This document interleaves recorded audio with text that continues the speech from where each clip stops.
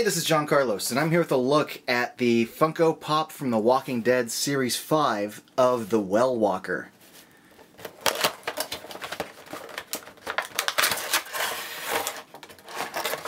Wow, and this one actually has like a little zip tie on it. That's something you don't normally see. And now you know why, because these two pieces. I want to start off talking about the paint. One of the things that I like about Walking Dead zombie pops is that they have this sort of wash over them that not only makes them look zombie-ish, but also kind of dirty. So you can kind of get away with a lot of little mistakes, like this big glob on his arm. If this was a clean, normal human pop, I'd be like, hey, why is there a big glob on his arm? But since he's a zombie, I just go, oh, it's, you know, gook. Yay, because he's a zombie.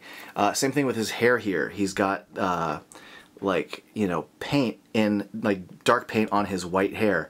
If this was like, say, Herschel, I'd be irritated that there's brown paint on his hair. But now I just think, hey, it's dirt because he's a zombie and he's gross and he, like, you know, rolls around on the ground and crap. So they get away with that sort of stuff, and I think that's okay. Now, focusing on the actual zombie here, when I was hunting for this, I saw 3, and 2 of them had really kind of clean areas where, like, the base here that you could see in the forehead, without the dirt, that color of the base was really prominent, like he wasn't dirty enough. So I picked this one because overall he was the most zombie-like and dirtiest, even though this one didn't have the best teeth.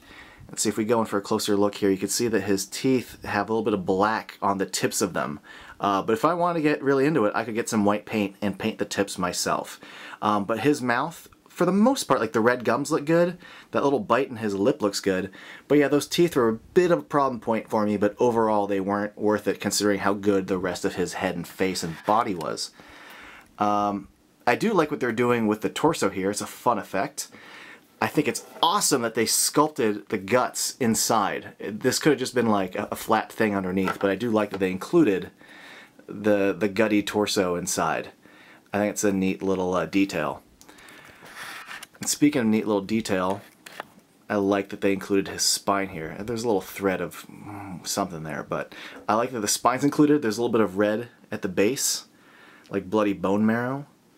But yeah, the guts look cool, and I like the little bloody cut line. I'm really, really happy with this. This is a fun little detail. It's kind of awesome and rad and gross and cool, and yeah. Now let's take a look at, like, just the paint on his body.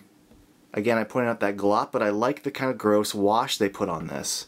It really does read like this gross, fat, gnarly, bloated, wet, nasty zombie, and I think that's great for Funko to achieve that kind of detail so little. And I like the wrinkles in his arm. It's a little thing, but I like the sculpt in his arm. His pants look good. I like the fact that his belt is sticking out a bit. Did not expect that as a detail. I thought it would just be like a sculpted belt onto the waistline, that's it, but I like that. And I like all the little chunks missing from his pants, and the paint in those chunks is really clean. Really clean, so good job to Funko on that. I just like how gnarly his feet are. Like, they did a good job with the dead, bloated, gross painting on his feet as well. Now, if there's one thing that kind of irritates me about this, and this is a minor thing, well, not that minor, most pops have a sculpted end to them, like the shoulders, the chest, it all kind of connects and rounds off like a figure would, like any human figure would. This just sort of stops, it just flattens out. And I've never seen that before on a pop, where, like, they actually stop sculpting the chest and shoulder area and they just sort of create a flat line. It's a little distracting to me, and I've never seen it before, and I don't really get it. I only could imagine them doing that if the head fully connected, because then it would need to be flat to connect, but it's not connecting, so I don't really get that. Having said that, this is an awesome pop. I mean, just look at it. It's really cool. It's really fun, and you can actually play with it. It's not just like a fun display piece, so that's really cool. I think this looks rad. Really rad. Thanks for watching.